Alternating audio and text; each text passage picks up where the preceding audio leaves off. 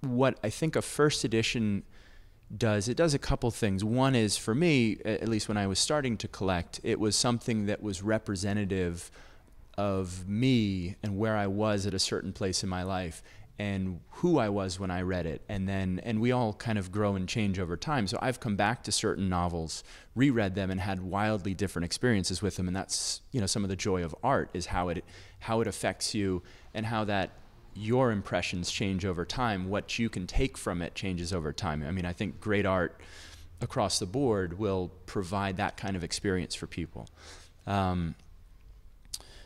The experience of reading a book in the first edition, I think, is interesting in a number of different ways. I mean, I know I've talked to certain collectors, and they say, I really, we have people who read the books that they buy from us, and it's sort of this,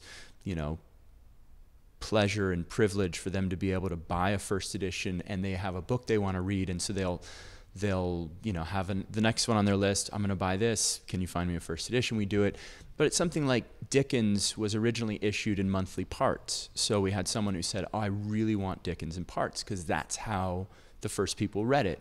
When they were reading Dickens, they would receive these little, there were 19 little pamphlets, basically, that each had 2 chapters that were shipped out every couple weeks. And so someone would basically receive the next installment of the story, and they'd always end on sort of a cliffhanger, so you had to get the next one and read the next one.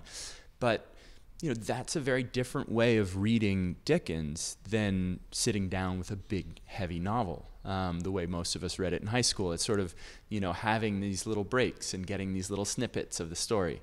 So I think there is something different, certainly, in reading a book in a first edition. And I think the other thing, too, is trying to come to it fresh. Come to it in a sense that you're not